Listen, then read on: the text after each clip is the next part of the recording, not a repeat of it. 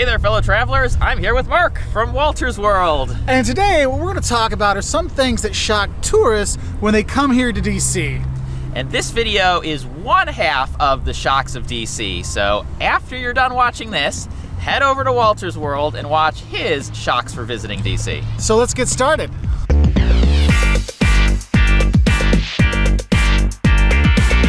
The first thing that shocks people who visit DC is that only a very small number of people who live here work in national politics. Now, there are a decent number of people who work for the government or for government contractors, but those jobs often have nothing to do with politics. Of course, there are some people who live in DC who love national politics.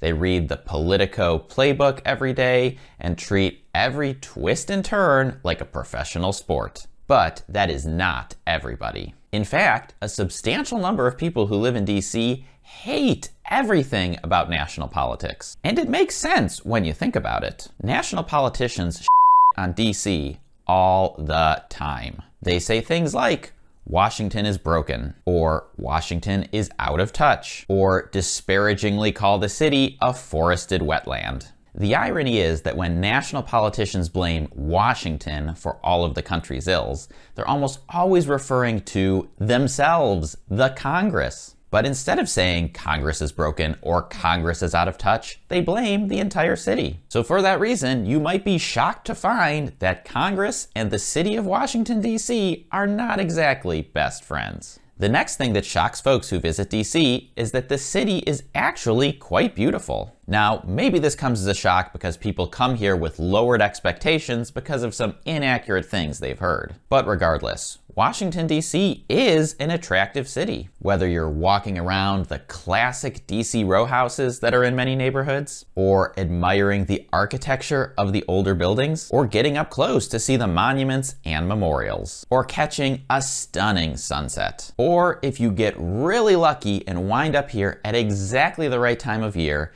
seeing the cherry blossoms in full bloom. Washington, D.C. really does have some spectacular views. By the way, hello, my name is Rob. I'm a tour guide and the founder of Trip Packs DC Tours. Whether you're a longtime subscriber or just found your way over here from Walter's World, welcome. On this channel, I share my best tips, tricks, and hacks for exploring Washington, D.C. So if that sounds interesting to you, make sure you subscribe to the channel so you don't miss any future Washington, D.C. travel videos. With that said, let's get back to it. The next thing that shocks people is that Washington, D.C. is a big city. The population of the District of Columbia is a touch under 700,000, which is already bigger than two entire states, Wyoming and Vermont. And the Washington, D.C. metro area population is about 6.3 million people, which is the sixth biggest in the country, bigger than the metro areas of Philadelphia, Miami, and Boston, and the entire country of Ireland. As a result, you will find plenty of big city amenities here, like Michelin-starred restaurants and top-notch theater, opera, and orchestra, as well as professional sports teams from all 5 of the major pro leagues. And if you only plan to spend a day or two in DC on your trip, you will be shocked by how much you're not going to have time to do. And you need to budget more time than if you were visiting a small town. The next thing that shocks visitors is that Washington, D.C. is not a state,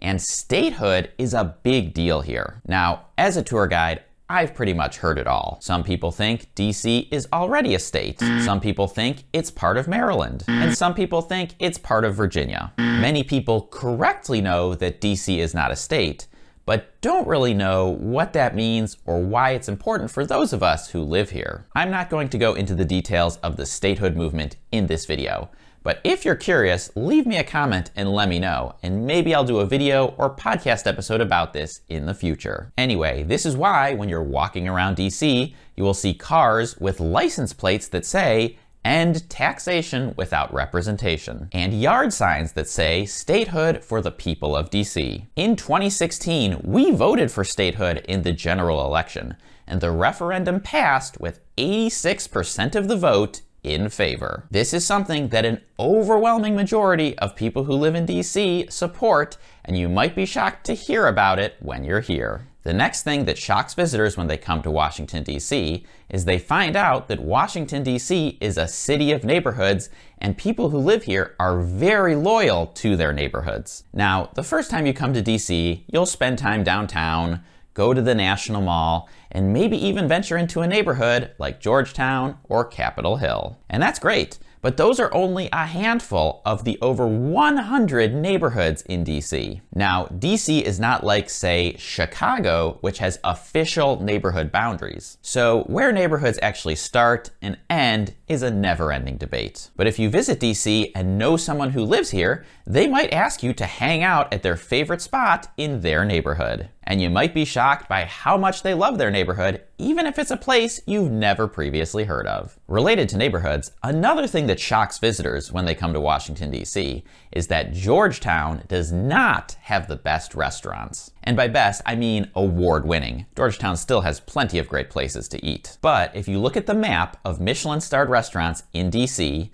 the red markers are all the restaurants with stars, and this is Georgetown. I think that if 20 years ago you told a local that you were a time traveler and that by 2021 Ivy City would have an award-winning restaurant and Georgetown would have none, they would think you're completely nuts. Another thing that shocks visitors to Washington, D.C.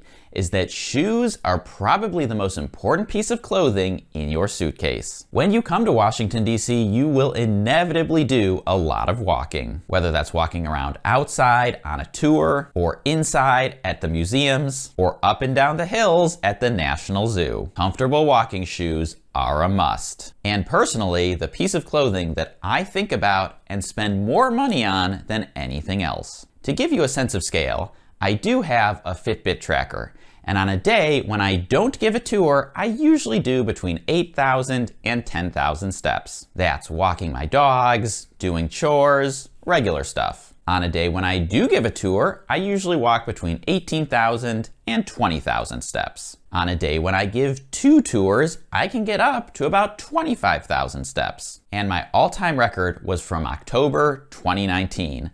A day when I gave 3 back-to-back-to-back tours. On that day, I clocked 33,532 steps. So you might be shocked when you come to DC how sore you are at the end of the day, especially if you didn't prepare your body and your feet for it.